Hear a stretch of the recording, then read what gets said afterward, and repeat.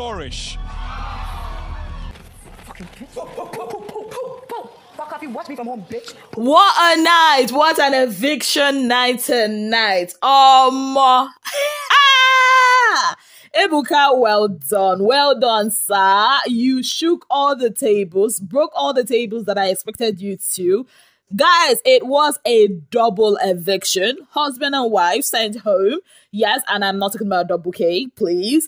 And rules have changed. And isn't it tells you something? You better listen to me. I told you guys there will be no more custodians. Yes. And some of you are like, isn't it not true? But you see it now.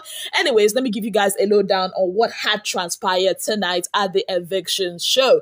Yes, first of all, Flourish and, of course, Streeze were voted out. Yes, but before then, you know, we have our custodians, the Trouble Twins, Handy, ex-Wanni, or Wanni, ex-Handy. They are the custodians, and of course, they were asked to pick the envelope from the box and reveal what it was that was the content, and it was said, save only. Yes, now already we had 4 pairs that were in the bottom or on the bottom of the chart.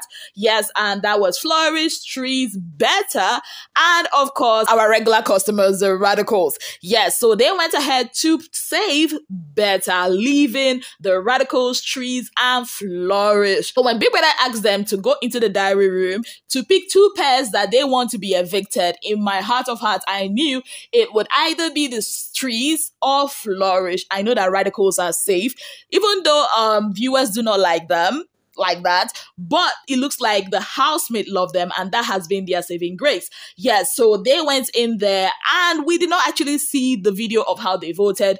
It will be posted very soon via Big Brother handles on their various social media. So when the verdict came, Streeze was the first to be booted out, and we thought, okay, I mean, now we're gonna have the ruthless Ruth in the house. I mean, this babe went into the diary room today telling me, brother, if I am not evicted tonight, just know you will need 7 ninjas because I'm gonna set your house on fire.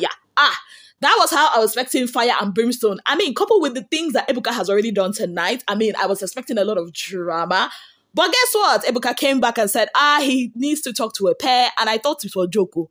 I actually thought it was a fake eviction. That was how Big Brother, Ebuka said, you know what, Flourish, you guys have been evicted from the Big Brother Naija house. I was like, Mobe. As if that wasn't enough, the twins, they stood on business. They stood up and they were like, boom, boom, boom. You were gonna watch me from the house, biatch. I'm like, wahala, not too much like this. Wahala, not too much like this, my people. See, this is what we call aura for aura. Yes, so 1-1, do me, I do you, God no go verse. Because some of you, you know, are on Twitter, on different social media platforms saying, oh, those guys are ratchet, they're ras, it was unnecessary, it's not that deep. Well, it's that deep. It's actually that deep, considering the things that, Ruthie had thrown at them the night before. I mean, it's a different thing when you and somebody fight, right? It's a different thing in banter and all of that. But accusing somebody of she and her sister sleeping with one guy, accusing her of incest, haba, is that deep, oh my people? Let's not lie, let's not steal, right? Anyway, so that's what they did, and that was how Flourish left the house. And in their post-eviction interview, you could see how Ruthie was kind of very emotional, right? Honestly, in all of this, my heart goes out to DJ Flo because that babe has a lot to offer. It's just quite unfortunate that these are the circumstances that led to her eviction. Anyway, Ebuka asked her if her relationship with Mayor will continue, and she said they have an understanding, that he's the only one that cared for her, the only one that looked out for her. And I'm like, looked out for you? What about, you know, your partner that was there for you? Also, Mayor Flourish was asked if he was going to pursue the relationship he has with Ruthie, and he says he will see how it goes and all of that. Now, the one that actually made me laugh, Ebuka is very mean. Do you know what Ebuka did to Toby Ford? Ebuka said, would you pursue your relationship with Cassia? And he was like, oh, Cassia did not really give me a response, you know, but let's see how it goes. I'm like, Ebuka, well, I'm sure he's waiting for that moment where he gets to tell him, you know, during their post-eviction, after eviction interview, that Cassia is actually married to Kelly Ray.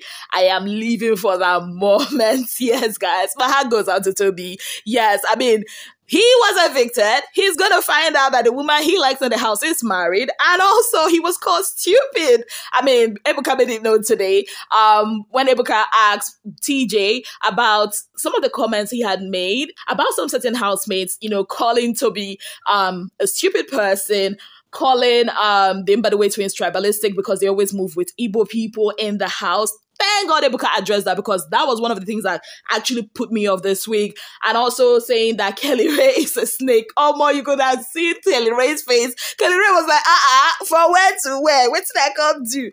Now, I expected his mouth to be sharp. You know how TJ's mouth is always sharp when he's talking about people? Like I said, they will always talk behind people like a lion. And then when it comes to face the person, they are always like a kitten. He was just trying to shalaye, like, oh, he didn't mean that. It's just that he's always seeing him by the way twins, you know, with Ndine, you know, and that. And Ebuka was like, do you realize how weird that sounds? Like, can you hear yourself? Do you realize how weird that sounds? And I thought this man has an iota of sense. Probably he would have just said, oh, I'm sorry, Ebuka. It was insensitive. I shouldn't have said it. But he was still trying to explain. Explain what? Like, we as a nation, Nigeria, we are going through a phase where bigotry is on a very high. Like, so why would you put that on a show like that? Like, make it make sense. Anyways, about Kelly Ray, he was like, what did he even say? Oh, that there was something that Kelly Ray had said. He had made fun of Ben. And then when Kelly Ray came, Kelly Ray tried to instigate that Ben was against him. I'm like, from where to where?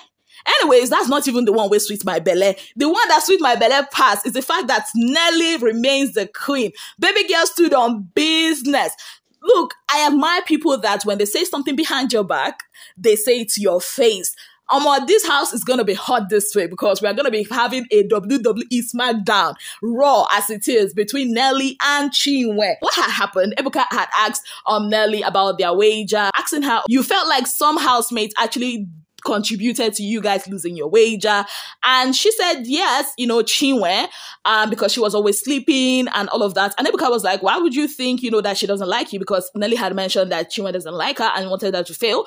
And she was like, I mean, this babe saw jewelry and started calling her names. She was one that saw the jewelry, put it out, asking people who owns this jewelry, and they kept it there. And what's her name? Chinwe saw it and started calling her Anini, calling her an arm robber. Like, from where to where? Waiting rich like that. Also, she narrated something that happened on Saturday night while I think someone had commented that they gave her and Chinwe the same outfit, and Chinwe made her face, you know, like somehow.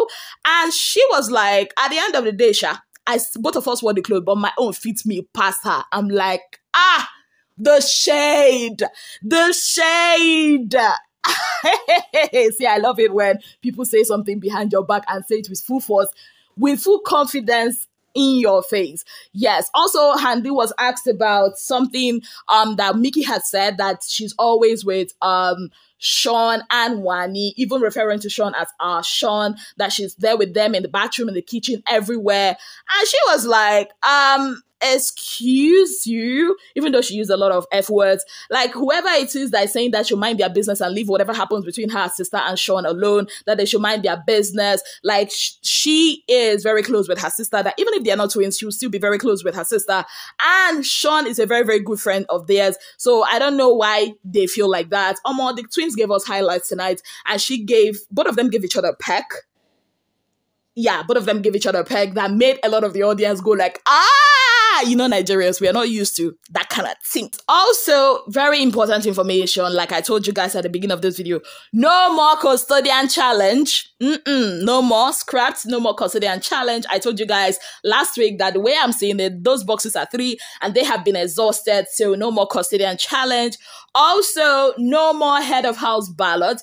In fact, everything goes back to the normal way it was in Big Brother's house. The only difference is they're going to be nominated in pairs. Yes. So basically, from tomorrow, the Head of House Challenge is back. They will be playing the Head of House Challenge from 2 p.m. to about 6 p.m. tomorrow, then followed by nominations, meaning the power day for our hand. Housemates can no longer determine who leaves the house. Now we get power. Yes, so basically that's what's going to happen. If you are going to be with the Head of House, you have to earn it. You have to work for it. You don't have to campaign for anybody to vote for you as Head of House anymore. And also, Head of House gains immunity, but no power to save, replace, or even evict. Big Brother is back in business. Now is, no bats held, no kid gloves. Everybody gonna show their real colors. How I wish Ruthie was here. Our mother house will just be like WWE, because Ruthie would have given us fire. I mean, the little fire she gave us last night, we are still reeling in it. So yeah, that's about it. So if you have your fave still in that house, this is the time for you to put your money where your mouth is. Vote, vote, vote. And this is how, you guys voted. I'll say the housemates actually voted out according to what people wanted, because if you can look at it, if you can look at this diagram, Streeze and Flourish have the lowest vote. So I mean, it's only fair that they leave. What are your thoughts? Let me know in the comment section. Now, for my voice, you know that I actually did enjoy this eviction show more than I would have on the norms, because Big Brother did what I wanted. He reset that game. We are back to the normal voting process. No more pretending of anything. Let's see who actually has a very strong base. Yes, on that note, I'd like to say a very big thank you to you all for being part of my channel. If you have not yet subscribed, kindly click on the subscription button. Click on the notification bell to let you know whenever I post any new video. Until I come your way again, I remain your darling girl, Izzy Williams.